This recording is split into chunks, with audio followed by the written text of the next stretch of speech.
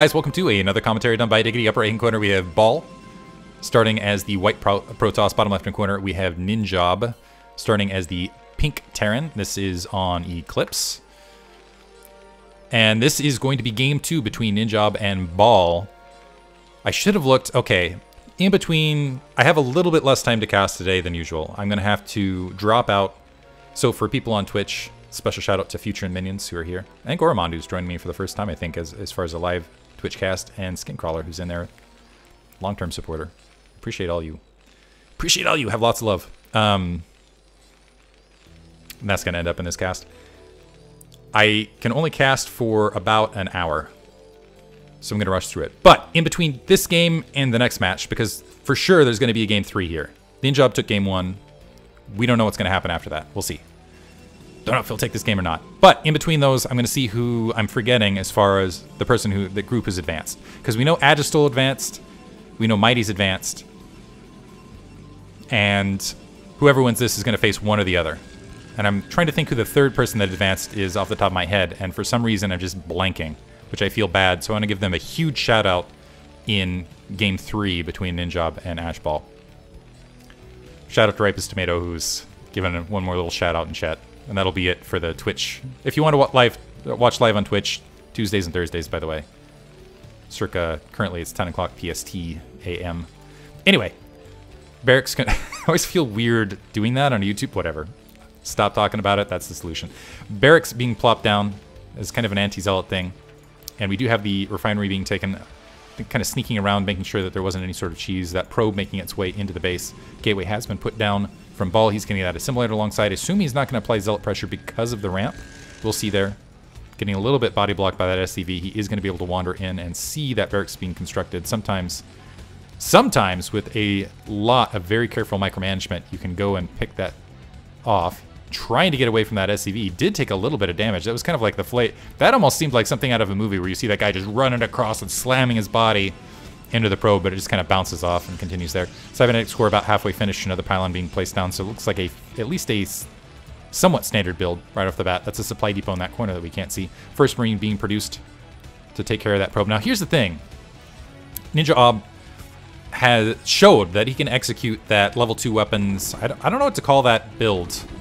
So I'll just call it, like, I don't know, the 12-minute timing, the 12, 13-minute timing, somewhere around that range. Of the level 2 weapons, level 1 armor, he has executed that really well in game 1.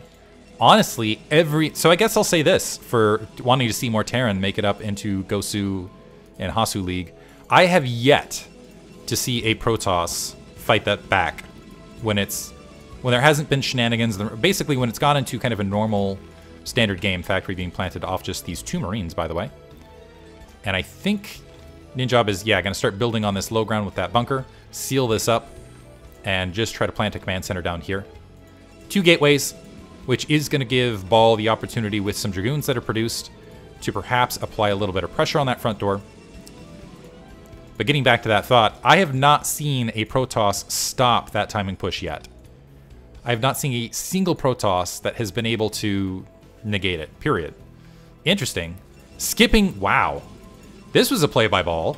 So first of all, I think he only has 2 probes in gas. We'll time this. Actually, no, I think he has the 3. But he skipped Dragoon production to get an earlier Nexus. And as a result, he's going to have a much earlier Nexus than he would have otherwise. That is going to apply less pressure on the front. So Ninjob is going to put down this command center very comfortably. But with that in mind, once he has these Dragoons out, and once he's able to actually, let's see this SCV doing weird things where it didn't actually get that scout on the base. Coming back across it, he's going to see that Nexus warping in.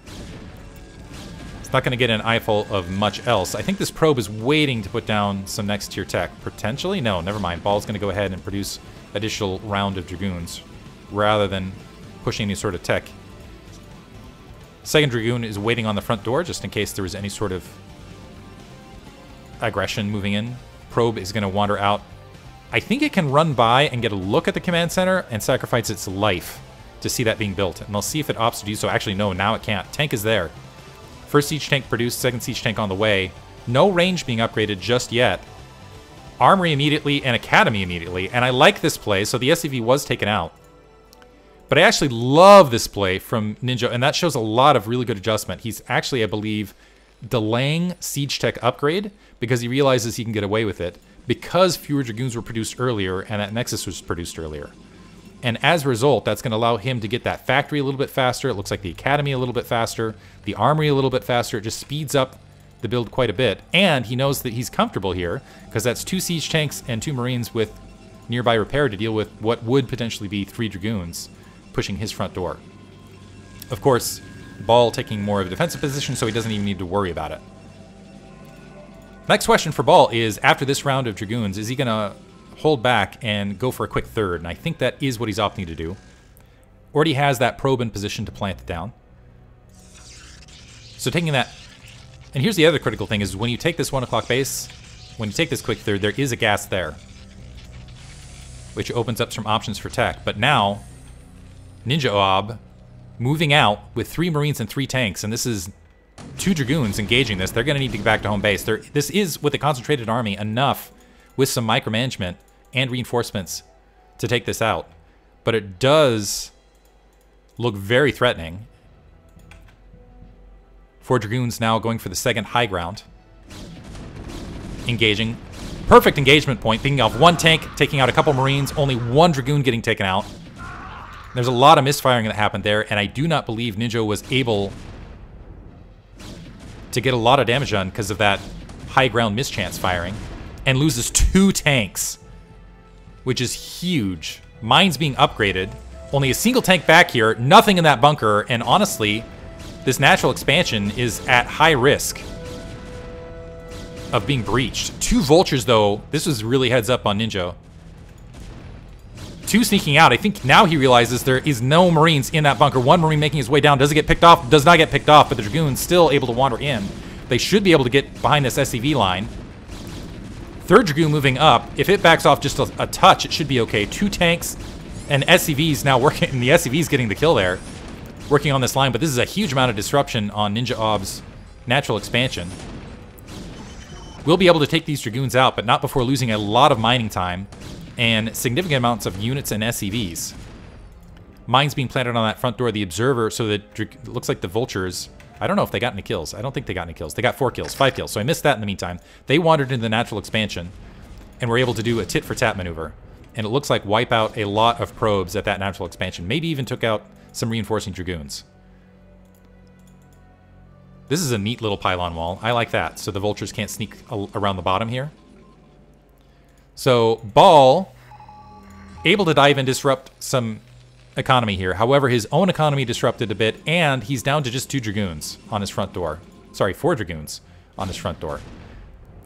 Which is going to... Let's see if speed... Yeah, Vulture speed being upgraded. I think Ninjo realizing... Ooh, these probes. 1 probe down. He's going to end up losing a second. Does lose a second. And a third. Wow, half the probes transferring here. Taken out. And Ninja overall, superior SCV count, superior supply. Although he has supply capped himself right this second. And keep in mind, Baal also planted a lot of pylons here. A lot of pylons that he's not going to need to build in the near future to provide some static defense for these expansions. But Ninja, I feel like, has done... he's looking slick, honestly. I like the decision-making he has made overall to put himself in a good position in the mid-game. And he's going to go ahead and check for proxy stuff, maybe even plant a mine just in case there was a sneaking expansion being taken. And I think that is wise, also considering the shape of Game 1, where we saw Baal opting to go for more of a guerrilla-style tactic and try to do kind of that distanced action. Ninja is setting up for his third, getting 5 factories overall. He has 2 machine shops down for tank production. Vulture and Dragoon engaging there briefly at the 12 o'clock. But yeah, planting these mines, so that's a bit cut off. Trying to delay those additional expansions. Siege tech finally there. Level 2 weapons, level 1 armor on the way. But I think Ninja is going to go for more of a defensive sort of game overall. Might even go for some Vulture drops. We'll see. He does have this control tower down on this Terran starport. I do not see a dropship in the air on the minimap, though.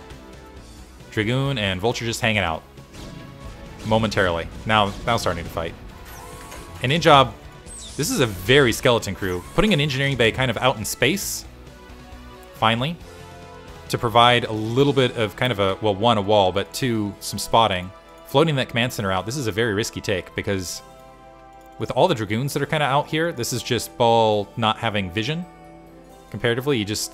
wrong person. Now nobody's seeing. You can see on his map, he really only sees his side of the map here, with his observer coverage and with his Dragoon positioning. Very much in the dark. And as a result, that's going to allow Ninjo to go ahead and take this 9 o'clock base. And that's going to put the situation to be 3 bases to 3. This Dragoon is wandering down. Will it be able to go into that 9 o'clock and spot anything is the question. There are vultures there to engage. And I'm wondering if this is going to be, with Baal seeing this, if this is going to be enough for him to realize, okay, yes, this is in fact territory that's already been taken. Might move out an observer to that location down the line. We'll try to keep an eye for that. More pylons warping in. Ninjo supply blocked again, and we are seeing a tech switch from Baal. The timing, so I think he did have a sniff of this. Also getting the level 1 weapons. Realizing that Ninjo was going for more of a defensive long-term play and is going to be spread out and being a little bit more passive, he's taking that opportunity to go ahead and go straight to air. Does Ninjo know this is happening, though? Because this is a lot of carriers. Here's the critical thing. Go check out Nyoken's channel. He has a channel that talks about the importance of weapons upgrades for Goliath in these sort of scenarios. And critically, Ninjo is already going to be sitting at weapons 2 on his mech once he's engaging these carriers. But, and it looks like, okay, he did spot it just now, because just after that comsat, we see some Goliaths being built. So Baal in a situation where, will he be able to get the critical mass and find the engagement points to deal with these Goliaths? Charm boosters also being upgraded. To really get these carriers, I don't know. I feel like carriers are one of those units that need to be babied. You need to find the cliffside edge to make it work. You need to make sure they're not get stranded in open space. You have to micro them. They're a huge investment, but they are an investment that can pay off. And honestly, though, with 150, almost 150 supply of siege tanks and vultures and Goliaths, that's still a really scary mech army that's going to be underneath this. Baal looking to try to take this base, planting pylons in the face of a couple pylons, which is, or a pylon and a couple mines, which is going to immediately provoke rat response.